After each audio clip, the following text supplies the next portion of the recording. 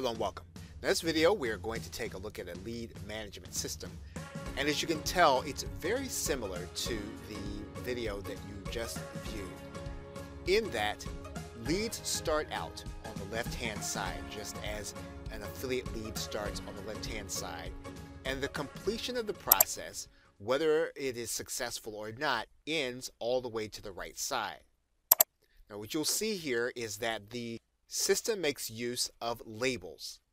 For example, if we went to the menu and we looked at the labels, you'll note that yellow means cold, orange means warm, and red means hot. And so this color code is carried throughout the entire board. The other thing, as we have seen in past case studies, is that there is one person responsible for the lead.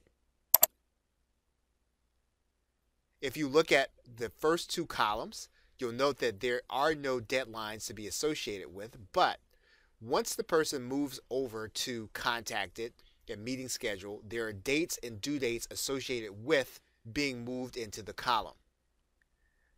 Once moved into the meeting column, there are tasks associated with this move: organizing notes, updating presentation, and preparing the contract. You'll notice then that winning the bid or winning the contract brings a creative use of stickers, as you can see here, as well as all three tasks being completed.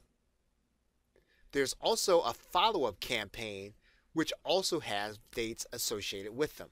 Now the team does make use of the description by writing in any pertinent notes. Routinely, each one of the leads comes with a name and address, and that information is carried all the way to the right-hand side of the board. You'll notice that in some cases it's appropriate to upload a contract. Specifically, when the contract has been won, when the proposal has been delivered, a contract is posted here also. So by setting up the process moving from left to right, you do give your team a visual sense of where they are in the process